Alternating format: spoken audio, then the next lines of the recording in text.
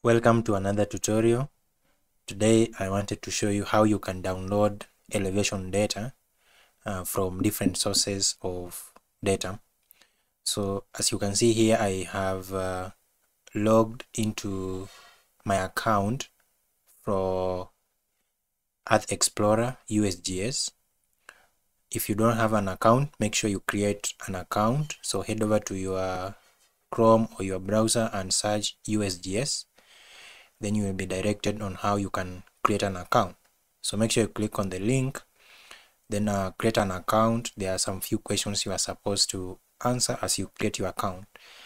After you've created your account, you will be directed to your Gmail that you registered so that you can log into the portal. Now, after you've logged into the portal, you will see something like this.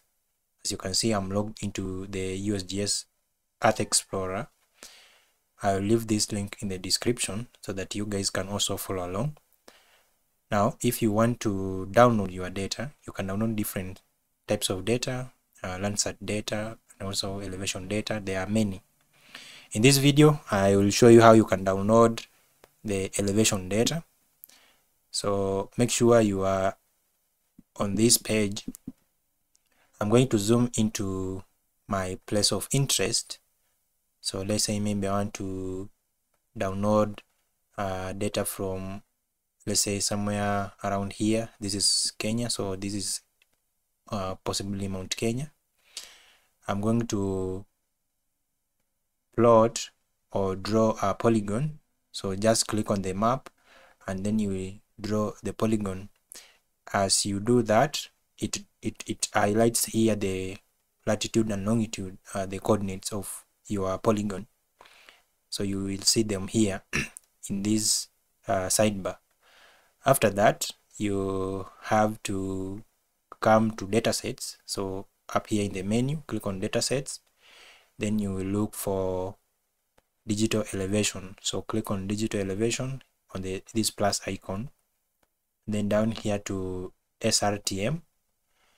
As you can see, we have different types. So we have the SRTM 1 arc-second global.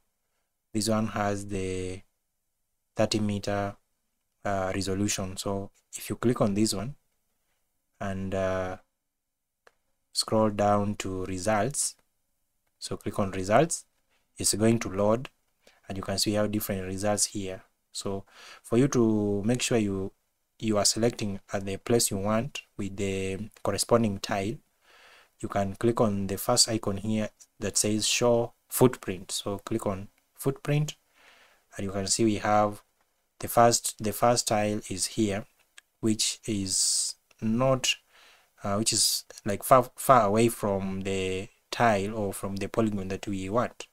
So we try to look for the second one. If you click on this icon here, you can see it also still far from where we want. You can click on this, still far from what we want. And if I click on the last one, you can see it is almost 3/4 of the polygon that we just drew.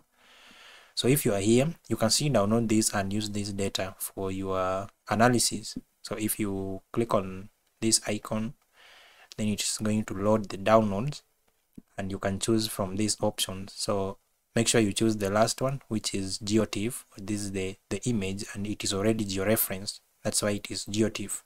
So if you download this, it is going to download the elevation image that you can use for data analysis. And yeah, the other source of data is the RCMRD. So make sure you search rcmrd.africageoportal.com, and here you are going to find this website. Of course, you will find the other one. You find something like this. So you come here and search for elevation data. If you load this, it's going to highlight some data that is available in the geoportal. And here you can see it's saying 1 to 20 of 343 results. It means there is a lot of data here and you can use for your own analysis. Now you can also come down here because I am in Kenya and I wanted to download for Kenya. I came here and said Kenya SRTM DEM 30 meters. So if you click on this, if you are in Kenya or wherever in the world, you have to click on the data that you want. So if I click on this, it's going to download a zipped file that contains the images that I want to use for elevation. After that, I'm going to open my QGIS.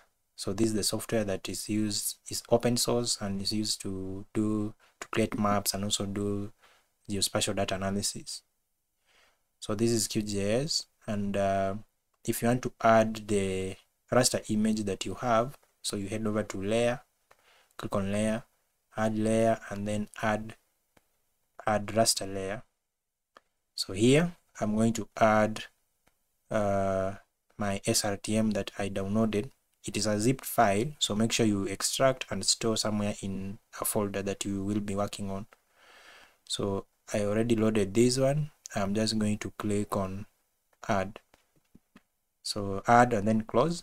As you can see, this is the elevation for the whole country. This is Kenya. If you want to work with a specific place, because I know maybe you don't want to work with a large area like this one, you want to narrow down to a specific, let's say, county or maybe town. I'm going to also add the shape files. So if I go to layer, and add vector layer, I'm going to add the data that I have for the counties in Kenya. So you click on add, and then I can close this. So here I have this. If I uncheck one of these, you can see I have the data. Now the next thing is to ensure that I want to select my specific place. So let's say maybe I want to work with Nairobi. This is the place, this is the county. I have to select this and then extract the polygon of the county alone. Then from there I can also mask the elevation from the whole country and remain with my specific location. So here, if you have this, I'm going to click on this icon that says select features by freehand. So if you drop down, you can see it says select features, select feature by polygon, select features by freehand, select features by radius. So I'm going to choose select feature by freehand so that I have the freedom to choose whatever I want. So if I select this, you can see I've selected the county. Now I come here to the layers panel where we have the counties, and export, then save selected features as. So I'm going to save this selected feature as.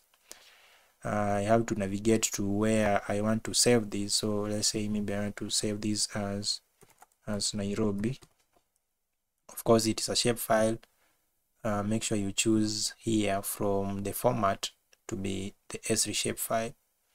After that, I click on OK.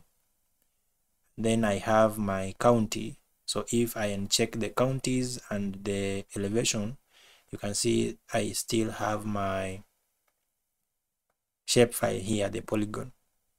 So if I check the elevation, you can see this is where I want to mask. So I have to come to raster and then extraction, then clip raster by mask layer. So if I click on that, I'm going to select the SRTM 30 meters, the image. So this layer is the input layer, and then the mask layer, it is here. So this is the shapefile. Then if I want to save, I can scroll down and say I want to save to file. But now I don't want to save. You can just leave the default, which will save it as temporary file.